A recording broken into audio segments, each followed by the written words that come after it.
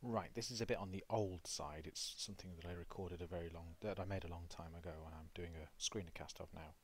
So, stages and varieties of attachment as a consequence of something Nicola asked on Twitter about Shaffer and Emerson.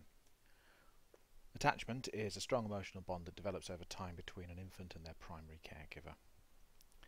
And it's a short-term survival benefit, providing food and safety, and in the long term allows parents to pass on acquired adaptations to the environment and provide a kind of template for emotional relations in later life.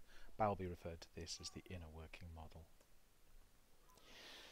Research into the stages or phases of development and the various types of attachment is very extensive stuff. The spec doesn't actually require you to know the phases and stages of attachment, but most psychologists would think it odd if you did a course on the attachments and didn't know them. So Shaffer and Emerson in '64 conducted the classic in this area. Their findings are modified repeatedly by many later researchers. And there's a very famous table put about of the four stages by I think it was Zimbardo. The basic method was really successful, and they get the credit for it, and quite right so. So they visited 60 children in their homes every 4 weeks until they were 1 year old, and they had follow-up visits at 18 months. They also interviewed the primary carers, all mothers in this case, although we obviously refer to them as PCGs, asking them how their children responded to 7 everyday situations where the child had to deal with separation, being left in a room on their own, put in the cart, left in the pram, so on and so forth. Shaffer and Emerson used the results of their interviews to measure separation anxiety. They also observed how the children responded to the presence of the researchers, noting how close they could get to the child before causing signs of distress. So they were looking for mum, whimpering, crying out, reaching out for mum for comforting, trying to hide.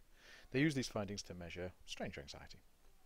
When both sets of results were combined, the findings from the whole group were analysed. Shaffer and Emerson concluded that attachments developed over time and went through 4 distinct phases. Subsequent work has provided a lot of evidence to support this theory of the development of attachment throughout the first 2 years of life, although very often now we talk about 18 months rather than 2. So here's what the phases of attachment look like.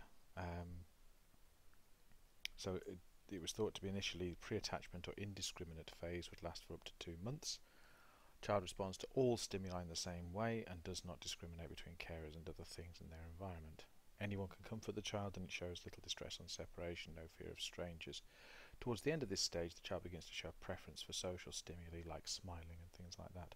Up to about a month old, babies, they might prefer smiling, but they're so uncoordinated they can't really respond in a consistent way. 2 to 7 months, they start to discriminate, they become more social, clearly distinguishing between people and the environment and showing a preference for human company. Children seem to discriminate between familiar people and strangers, but are not really madly upset about strangers yet. They can be comforted pretty much by anyone, but they start to be showing signs of distress at being left alone for too long. Over the 7-month barrier and up to 2 years, we have a specific phase of attachment where the child will cry or protest when one particular person puts them down. So this is a separation protest. And they're also especially happy when this person returns, most comforted by this person. That's the joy at reunion response. This specific attachment may not be with the primary caregiver, although this is most likely. It may also be shared with other individuals in the child's environment, sometimes referred to as a joint attachment.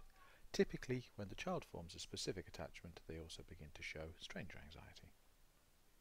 At around 8 months onwards, multiple attachments phase. Very soon after the formation of a specific attachment, the child will develop a wider circle of multiple attachments. There is some debate over whether the specific attachment is still the most intense bond at this point, something that Bowlby referred to as monotropy. Other researchers have suggested that the multiple attachments form the central significance of the specific attachment decreases, so mum or the primary caregiver recedes in the child's estimations and less important, until all the attachments are equally intense but provide different kinds of experience. That's that. I'll make the notes on the slides available to you online, and this screener will be in the same place, probably posted on the blog.